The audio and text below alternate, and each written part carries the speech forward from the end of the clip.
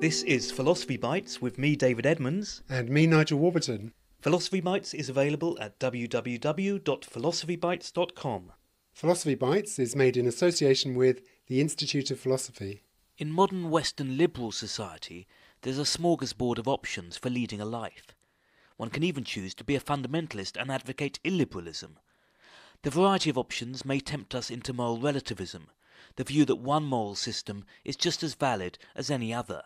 But Susan Neiman, an American now based in Berlin as head of the Einstein Forum, thinks liberals in Western society need to stand firm in support of a set of progressive beliefs drawing on forgotten or ignored or misunderstood strands from the Enlightenment. Susan Neiman, welcome to Philosophy Bites. It's a pleasure to be here. The topic we're going to look at today is morality in the 21st century. Look, there are all these different moralities available to us, like they're laid out before us. We could be a utilitarian, we could be a Kantian, we could be subjectivist, relativist. Is it just a matter of individual taste? Is in the arts. There are so many different kinds of art.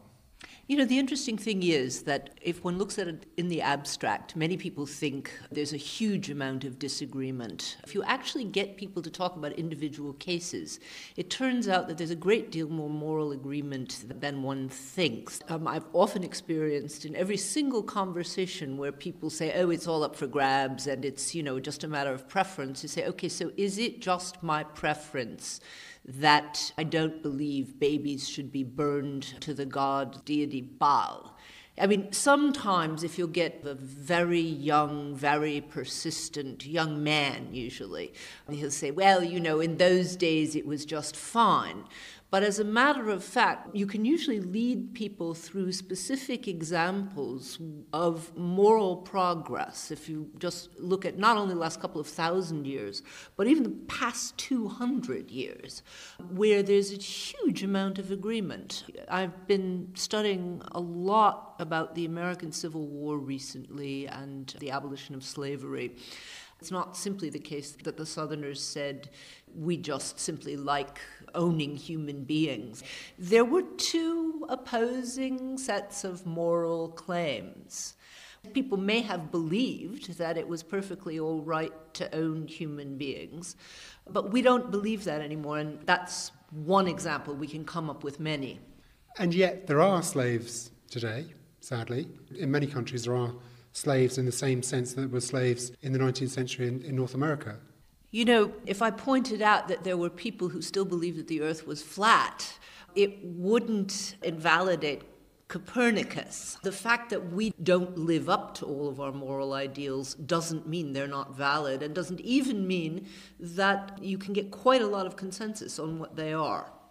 So I'm really interested in this idea of consensus because, for me, one of the big features of the 21st century has been this clash between fundamentalist religion and more liberal secular values.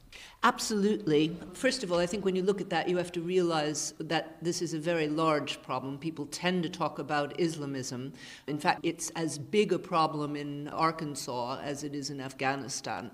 We in the West, who are not fundamentalist, need to look at what we've done wrong, such that fundamentalism has been on the rise. This is not to excuse the Taliban or Sarah Palin or any of those people whatsoever, but it is to say that we of progressive Western values need to look at what we've done wrong so as to provoke this kind of reaction. And I think we've done a lot wrong. The rampant consumerist culture that suggests that he who dies with the most toys wins suggests that that's the purpose of life, that a kind of atomized race to global capitalism is going to solve all of our problems, is understandably going to provide a kind of backlash.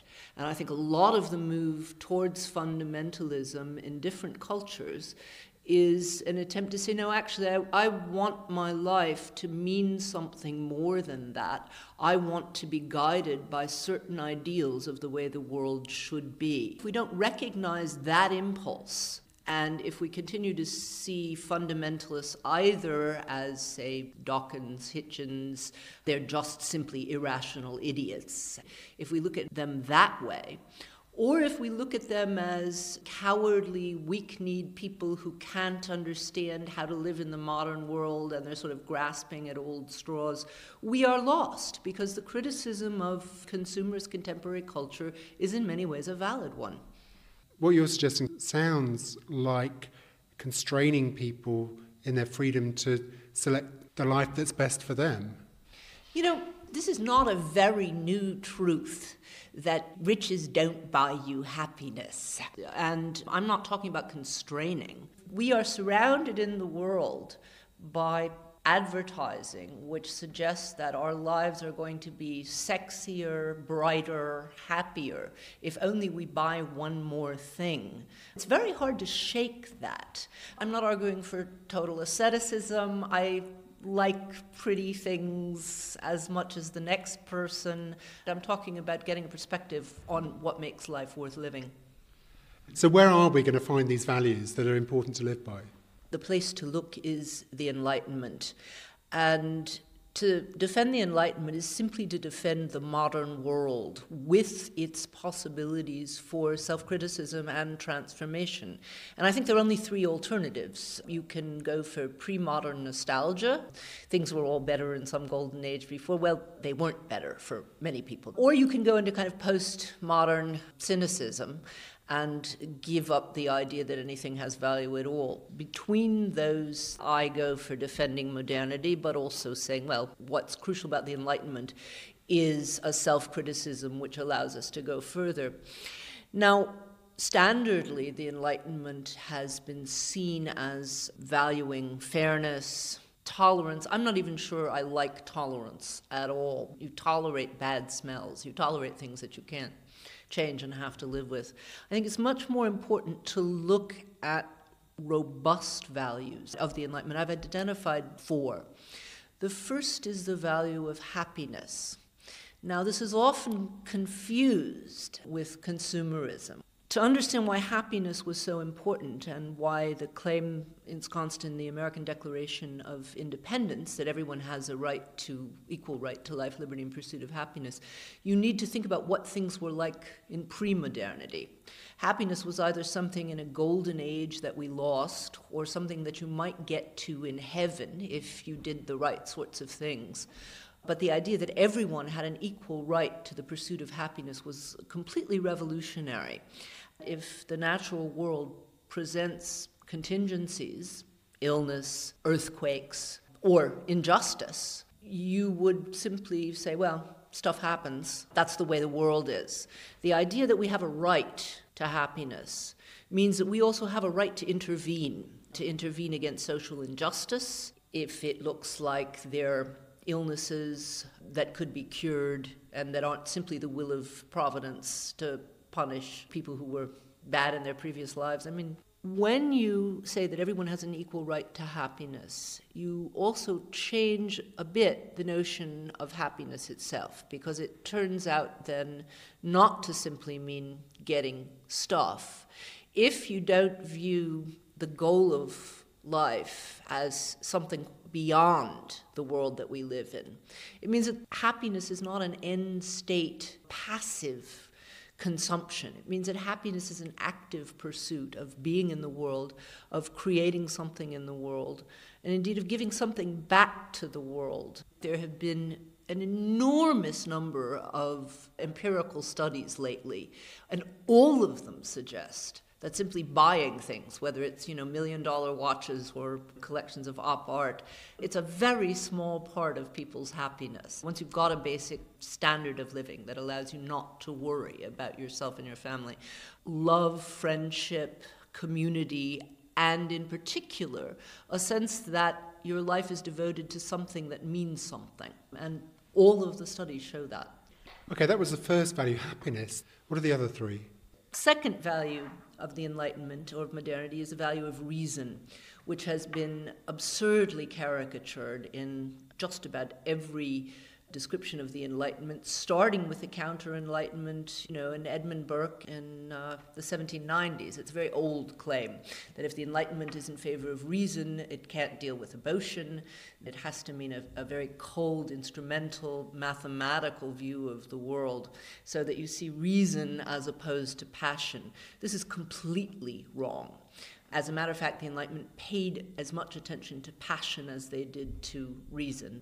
Moreover, they never thought that reason was unlimited. They were very clear that reason had limits. They didn't see the goal as some kind of monster machine. What they opposed reason to was superstition and blind authority. The idea that centers of power could simply say, well, I said so, and that's a reason. I mean, a king or a priest or whatever. Or, I intuit, God told me to invade Iraq. I mean, George W. Bush said that. He truly believed it, okay? Now, an Enlightenment answer to that would be, well, maybe he did. But if we're dealing in the public sphere, what you discuss with your God is your business. But if we're doing public, political, moral actions, we need to be able to justify them and argue about them in a transparent way that every moderately educated person can understand. So you've got happiness, reason. What comes next? Reverence, and this is the one that surprises an awful lot of people because they tend to think of the Enlightenment as being utterly anti-religion. Of course, the Enlightenment was against almost every form of established religion, and they were against the way in which religion is politicized and used as an instrument of oppression. They were also against the way in which religion tends to take the place of thinking for oneself and using one's own reason. As a matter of fact, if you look at the Bible, particularly if you look at the Hebrew Bible, the demand to think for yourself and to think ethically for yourself is right there at the beginning of Genesis. The Enlightenment wanted to do away with established religion, but not with reverence. And if you look at all of the science that was going on in the 17th and 18th centuries, the belief was that the more you understood nature and creation, the more you felt in awe of and grateful to a creator. Now, for me, it's not important how one envisions a creator or whether one envisions a creator at all. That we have a sense, number one, of gratitude for the world, and number two, a realization that wherever the world came from, it wasn't us that made it. I think those are two extremely important moral emotions that might be able to unite both secular and religious people. I'm not clear how reverence is going to change our moral behaviour. You can have reverence for the beauty of a bomb exploding. There's something quite amazing if you watch Apocalypse Now. The firework display, as it were, of a bomb. Look, the sublime always had an element of terror in it, and they talked about this in the 18th century. I mean, they were talking about bombs. They were talking about wild storms, for example. And there's no doubt, again, this is a biblical notion. If you look at the book of Job, which I think is one of the greatest pieces of literature ever written, creation is not the Cotswolds. Creation has some elements of real terror in it. I like the Cotswolds. This is nothing against the Cotswolds. The point is simply creation contains not just simple and easy beauty. Where I think reverence makes a moral difference is that it gives us a sense of both humility and gratitude. And I think if you feel that about the world and you realize that, well, you're a part of this world that was created, of course, you have to feel it towards other human beings as well. So we've had happiness, reason, and reverence. What's the fourth of your categories? Hope. And hope is something very different from optimism. It's often claimed that the Enlightenment believed in necessary universal progress and the world was just marching on forward and that human beings are wonderful, natural, benevolent beings, but we know better. As a matter of fact, no century knew more and was more concerned with the existence of evil than the Enlightenment. There are passages in Kant that are almost misanthropic. So the Enlightenment did not believe in optimism. They made fun of that. This is what Voltaire is doing in Candide. But they did think there was hope. They did think that by using these other values that I've talked about, human beings could actually improve the world on the basis of these ideals. And if you think about how much we have done so, it's really quite extraordinary. I mentioned the abolition of slavery. Another crucial example is the question of torture. 300 years ago, it was considered absolutely standard for people to be drawn and quartered in the center of any of the capitals of European civilization and to sell tickets. People would have taken their children as a matter of amusement. And interestingly enough, it took Voltaire and Diderot, this is not Cheney and Rumsfeld, it took Voltaire and Diderot quite some time to come around to the idea that torture per se should be abolished. Now, you might say, well, but look, we've got torture back, and what does this show? Well, it shows exactly what the Enlightenment said. Progress is a matter of human action. It's not necessary, and we can also regress if particular human beings, call them in my country, Cheney, Rumsfeld, Bush, individual human beings make a difference. Progress isn't necessary.